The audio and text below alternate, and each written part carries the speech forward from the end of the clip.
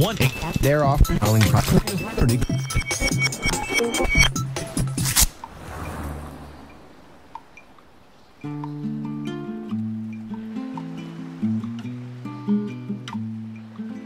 The doorbell rang twice.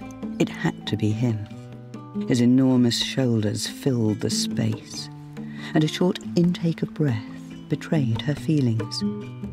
He was darkly handsome, with the sort of cruel mouth women kiss in their dreams, and he wore his beautifully cut uniform with an unconscious swagger. They both knew why he had come. Clearly her package had already arrived ahead of time. It seemed to strain against its wrapping, just as her magnificent breasts fought against the thin cotton that barely held them captive. It was relentlessly humid in the Havana heat, but he seemed unaffected, impervious to its grip, like he'd stepped from a painting by Titian.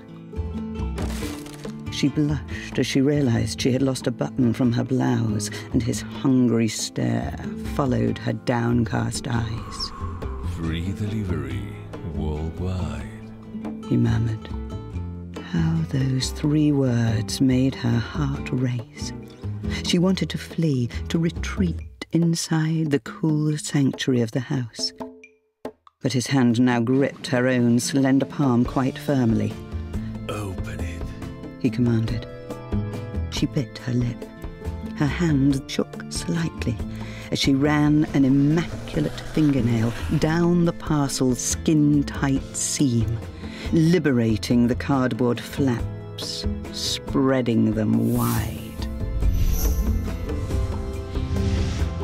She let out an involuntary gasp as she saw an invoice and the diminutive price it revealed. For she was a girl used to dealing with much larger demands. So, he drawled arrogantly. A good book's book. Her lips parted soundlessly, a silent plea for him to continue. For this book championed the less fortunate by giving all proceeds to Oxfam. He looked her up and down with unmistakable intent. Do you intend to keep this up? He ground out the words as if they pained him. Oh, yes, she breathed, finally realizing he too was vulnerable to an admirable cause. She met his gaze with growing confidence. When I'm finished with this one, there's millions more. I'm glad to hear it, he growled in a voice that would brook no disagreement. He swept the delectable creature and her partially stripped package into his arms and strode assertively into the house, kicking the door closed behind them. Because delivery is guaranteed.